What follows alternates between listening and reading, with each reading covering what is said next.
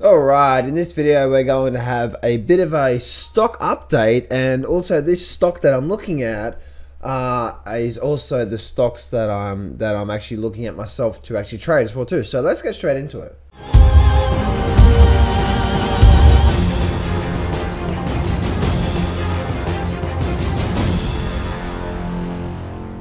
Do not place a trade based on what you're seeing in this video today, because trading is risky and it can cause substantial financial loss. There are so many areas you need to become good at to become a good trader. Emotional mastery, chart reading, trading systems, money and trade management. So this video is just educational only to help you become a much better trader. Alright, the first one on my list, and if you're on my YouTube you can see all the other videos all the other videos of the stocks that I'm looking at.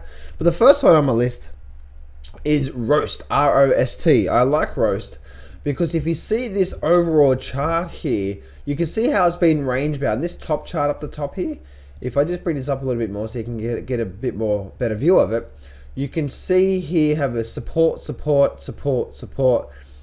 and we resistance, have a whole bunch of resistance through here. Now if you look at this bottom chart's a bit more of a squeezed up chart, and you can see that we actually have that down there. So if it does break this support level, we start to get a bit of a break at this support level, then we actually have from there we actually have a nice run down towards it, which is around about the 5.5% round mark. So if it does break this level of support, then it looks like it's going to start wanting to head to the downside. So, and if I look at that and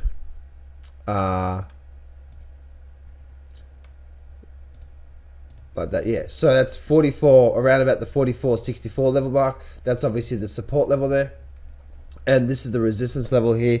So looking at that, guys, and looking at that overall, we can really see that that's a lot of support level. So one thing I'm looking for is if we do get a lot of sideways movement, one thing I want to see on this one, and it's very, very interesting, one thing I want to see with this one is if it comes down, I don't want it to just come down like that, and then break it. Alright, the reason why is because therefore there's too many days in that move, meaning there's too many down days. I want to see a down day, maybe an up day, maybe a sideways day, and then break it. You know what I mean? So that's what I want to see. I want to see some fiddling around before a break and then a good increase in volume. So that's what I'm looking for, that's what I'm seeing there as well too. Plus, I'm going to double check all the other levels that I'm looking at as well too. So there we go, guys.